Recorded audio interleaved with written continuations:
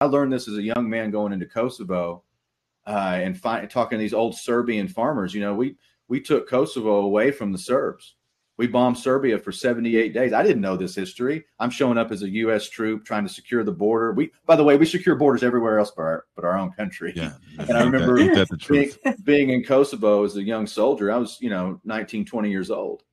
And, you talk to these old farmers and th'd be like, why'd you turn your back on us? We fought with you in World War II. And I'm like, I didn't know that. And they remembered, why would you turn your back on us?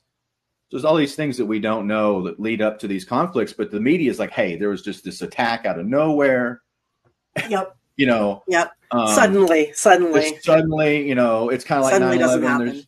There's like 9/11. There's like all of a sudden these people found a copy of the Constitution in a cave and went berserk. They couldn't stand it. They had to fly planes into buildings to stop our freedom. And that's so stupid. You look at what's happening here. You need to rewind it. Take a breath. Think about things for more than a minute. Don't let the commentators, the bloodthirsty Fox News or MSNBC or any of these psychopaths lead you to war because they love it. It's good for ratings. It's money. It bleeds, it leads. If it bleeds, it leads. Yep.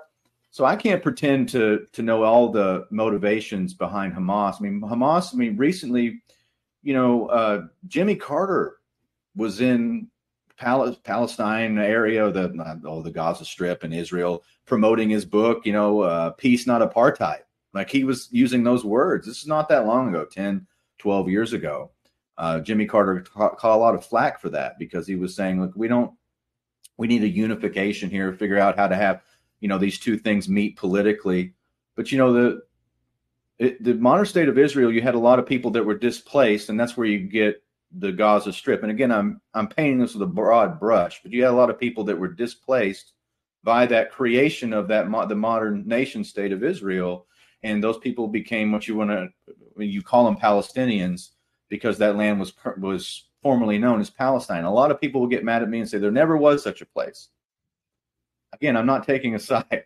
I'm not an anti-Zionist per se. I'm not pro-Palestinian.